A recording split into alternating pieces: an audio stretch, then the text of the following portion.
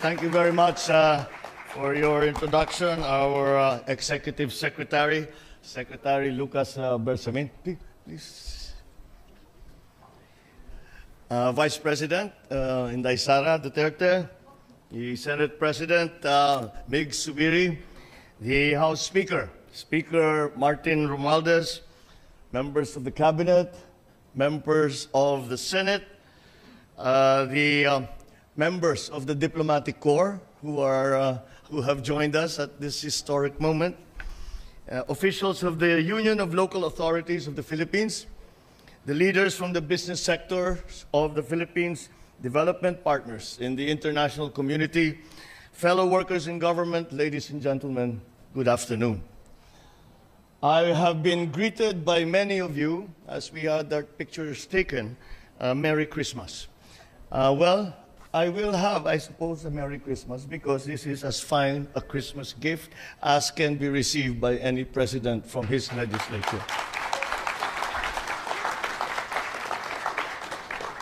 I cannot overstate the significance of the fact that, as Speaker Martin continually reminds me, this is the quickest and the fastest, and the SP, the fastest passage of the national budget that we have seen so far.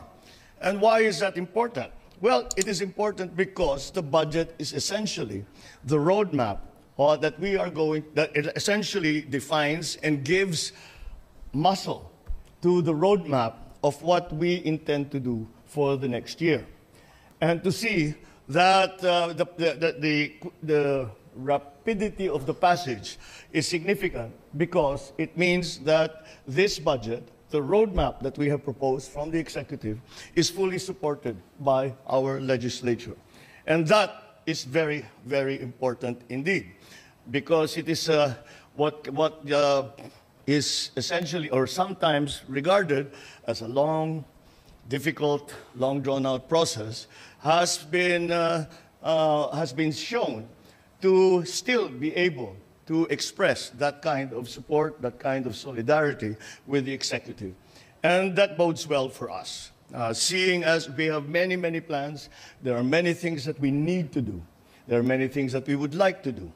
And we are slowly moving in that direction. We are doing all the structural changes that we need.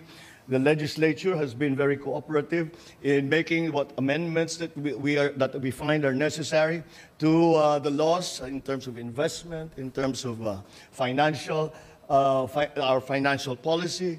All of these elements that are important for us to position ourselves in the new I nearly said new society, in the new economy after the pandemic.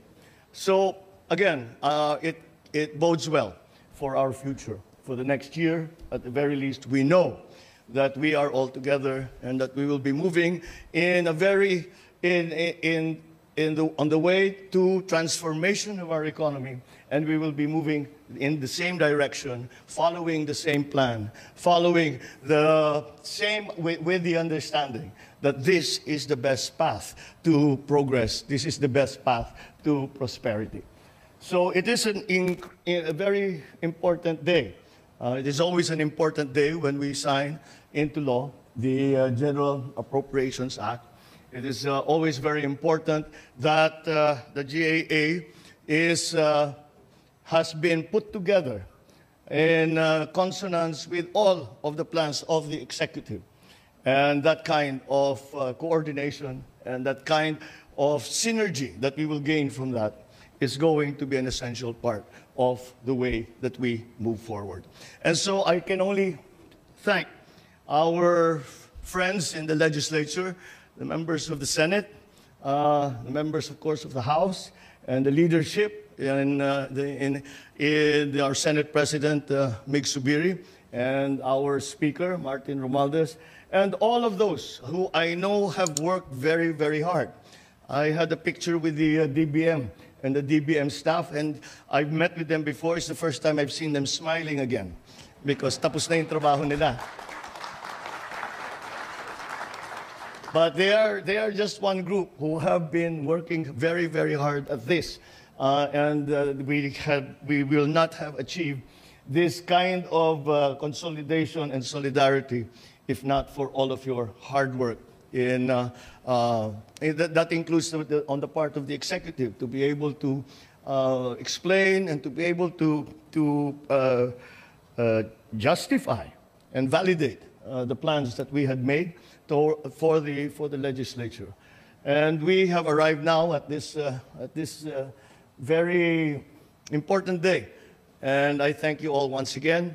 And what we have achieved here in terms of the fact that we have been able to put into place the budgeting requirements for all that it is that we plan to do, and that we did it in record time, that is a significant achievement.